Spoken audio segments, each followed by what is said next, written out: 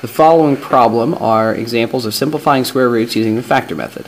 So to do this, we're going to factor 180 into a product of prime numbers. So the factor tree is the most common method to do this.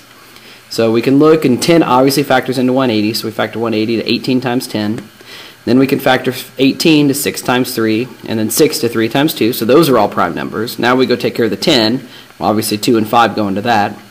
And so your prime numbers are 2, 3, 3, 5, and 2. Now when we rewrite them in the square root, we want to write them in pairs. And so we're going to have the square root of 2 times 2 times 3 times 3 times 5. And if you don't understand this, if you multiply those 5 numbers together, you get 180. Now, to use this method, you circle the pairs, which we have 2 times 2 and 3 times 3. Well, 2 times 2 is 4, and we know the square root of 4, it's 2. So what that means is you take that pair, and instead of still being in the square root, we eliminate the pair and we just write 2 out front. And then we eliminate the pair of 3's and write a single 3 out front. And so we end up with 2 times 3 out front, which equals 6. And so our answer is 6 square root of 5. And the second one, again, we're going to factor using the factor tree.